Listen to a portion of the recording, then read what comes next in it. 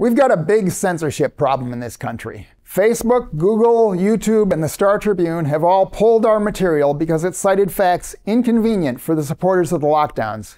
It is not a democracy when you are not allowed to introduce evidence or arguments against government policy on the most important issue of the day. And incidentally, when the strategy of one side of a debate is to prevent the other side from speaking, it's a pretty good sign that the first side has a weak case.